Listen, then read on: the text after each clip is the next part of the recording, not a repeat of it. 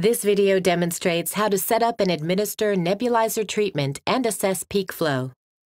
Equipment required includes the following: a physician's medication chart with written orders, a peak flow meter, a nebulizer machine or oxygen source, disposable connector tubing and a nebulizer medication cup, medication, diluents, a weighing scale, a height measuring device, a spirometer, a disposable nose clip, a range of disposable mouthpieces or masks, tissues, cleaning agents, biohazard bags. While these come in various colors, they can be identified by the universal biohazard symbol.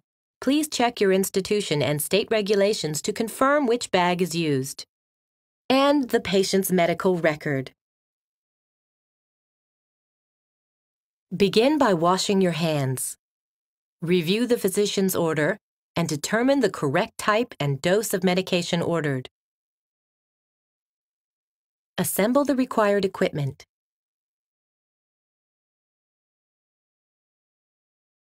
Attach the mouthpiece to the peak flow meter and set the indicator to the bottom of the scale. Place the nebulizer machine on a sturdy surface. Remove the medication from storage. Conduct the first medication check against the physician's order.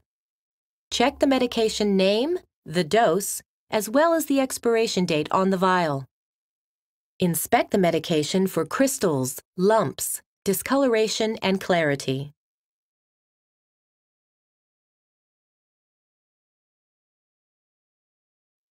Perform the second medication check. Turn on the spirometer. Check the paper. Attach the disposable mouthpiece and one-way valve mouthpiece or tubing. Familiarize yourself with the medication details and equipment. Wash your hands. Confirm the patient's details. Perform the third medication check. Explain the procedure and side effects and address any questions.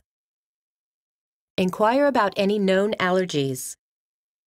Confirm that the patient has followed preparation instructions. Obtain verbal consent.